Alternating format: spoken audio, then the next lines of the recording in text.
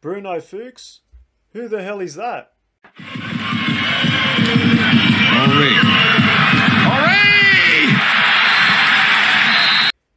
Hey going guys, hope everyone is doing well. Today I'm going to be doing a video about a player that's been linked with Arsenal Football Club, and that is Bruno Fuchs. If you don't know who he is already, by the end of this video you should have a rough idea. But before we get into it, if you can just smash that like button and subscribe if you're new, that will be awesome. So let's get into it. Alright, so this article is from hitc.com and the heading is reading, Arsenal target has price tag halved, now available for just £7 million. So International have slashed their asking price for Arsenal-linked centre-back Bruno Fuchs, according to Pianta Milan, reporting that the youngster is set to be available for as little as £7 million this summer. And it's also saying that, according to reports in Italy, International were planning to demand around 14 million for the highly rated Fuchs before the global health crisis plunged football into a period of unprecedented financial uncertainty. So, you know, this pandemic, it's been pretty bad, and, you know, especially for those smaller clubs and those smaller competitions, you know, even in South America as well. And the only good thing it could be for Arsenal is that these players could go for a much cheaper price just so these South American clubs can stay afloat. So £7 million is a pretty decent price, I think, for a player like Fuchs. And yeah, it just goes on about here about him being slashed, his price being slashed by 50%. Because if you think about it, you know, we've got David Luiz for 8 million for one season. Also Pablo Mari, I think we've paid about 6 or 7 million, and he's only played one match for us, and that wasn't even a Premier League game. It was that cup game against Portsmouth. So, you know, he's played one game, cost 6 million. This player could cost 7 million, and, you know, we could sign him on a pretty long deal, considering his age as well. So we'll get more into his play profile just after this article.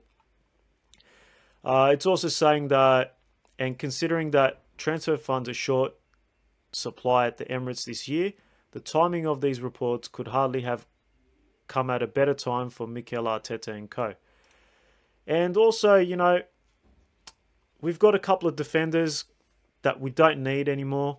They're at the back end of their career, just like Socrates, David Luiz as well. You know, I don't know.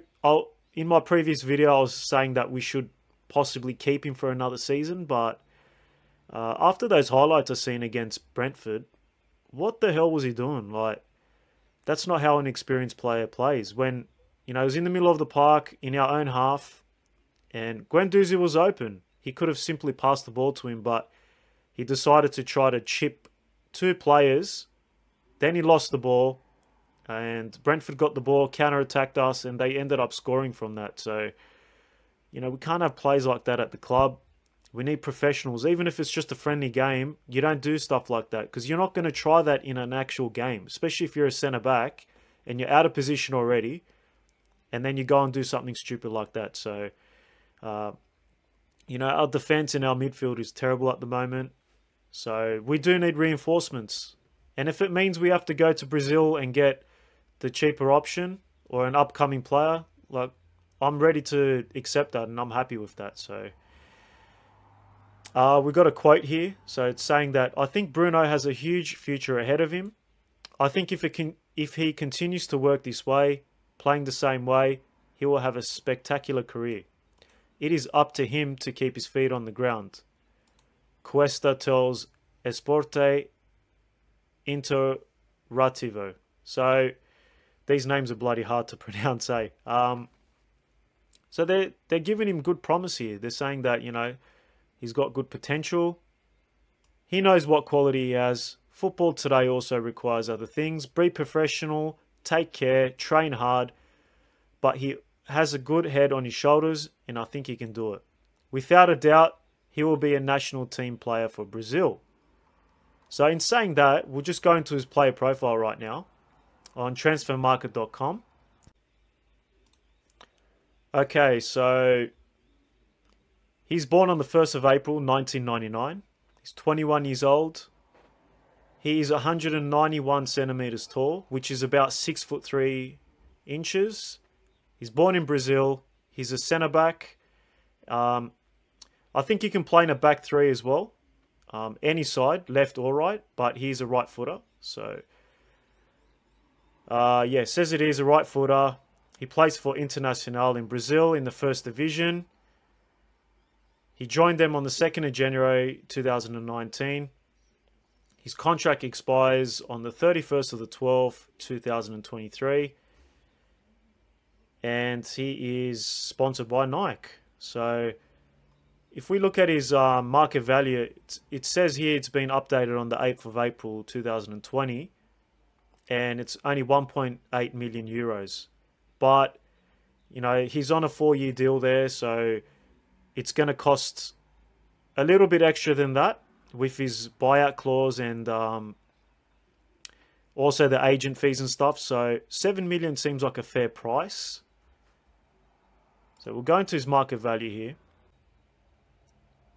Alright, so looking at his market value here, on the 28th of May 2019, his market value was only £50,000.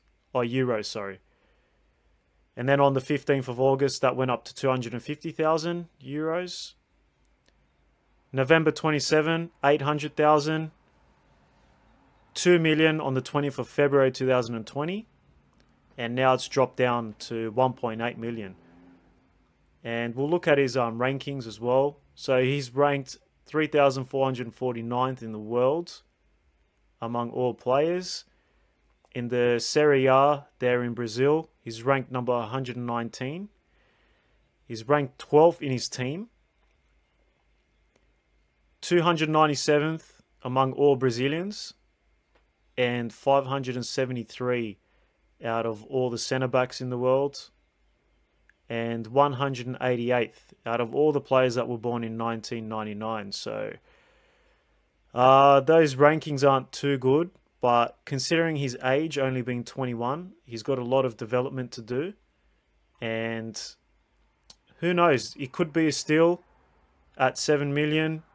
But, you know, it could also flop. But if it does flop, it's only 7 million. And I'm sure we could recoup at least half of it or something. But we'll go to his highlights now. And we'll have a look at how he plays. And you guys decide as well. So I'll press play right now. He's good in the air. He's very, very good in the air considering his height. He's 6'3". So again, he wins another aerial ball there. And another one. So he's not scared to get up for a header, which is something we need for our team at the moment. Again, bang. He's very aggressive in the air. That's him playing for the Brazil under-23s. So he's already playing for them at the age of 21. He's actually a pretty good ball-playing centre-back as well. So there he is. He's got a bit of techers in him there as well. So he's a pretty aggressive defender. He likes to get really tight on the attackers there. So instead of him backing off, which is a big problem for the Arsenal players, this guy gets straight in there. Takes a risk, but it can pay off as well. Again, he was a bit out of position, but he recovered well. And gets back. That was a brilliant tackle. See, he's actually not too slow. He's got some pace on him for his height. Bang, blocks the ball there.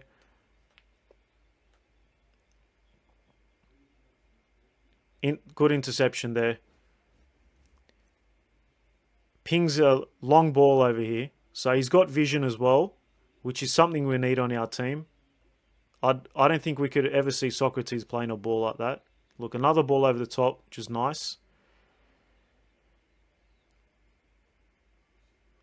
Again, great vision over there. Great vision. So he's playing on the right-hand side at the moment. Looks like they're playing a back three. So he's very versatile. Another crossfield kick. Pretty good. So it looks like he's playing on the right side of a back three in this formation.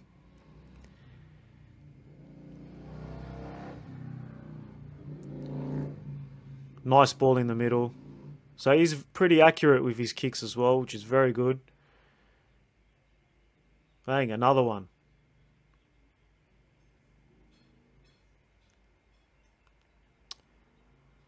So it looks like he's trusted with the ball there.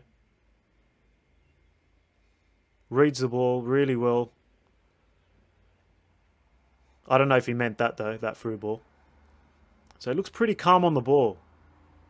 Another great ball.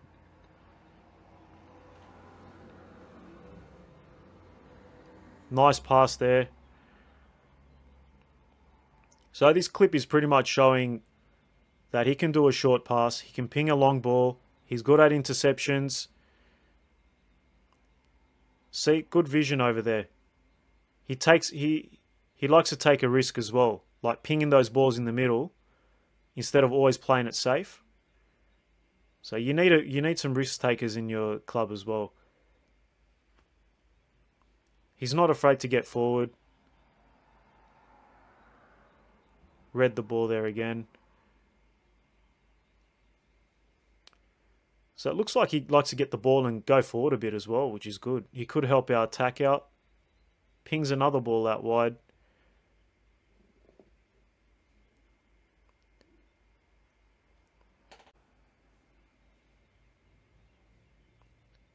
Great cover there.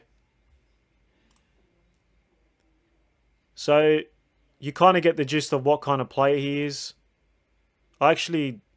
By looking at these clips, he actually looks like he's pretty good. And he's only at the age of 21. So, yeah. Tell me what you think, guys. Would you take him at Arsenal Football Club? I think I would, especially for £7 million. And I'm sure he's got more potential than the current players we've got at the moment. But we would also have to see a couple of our defenders leave for him to come in.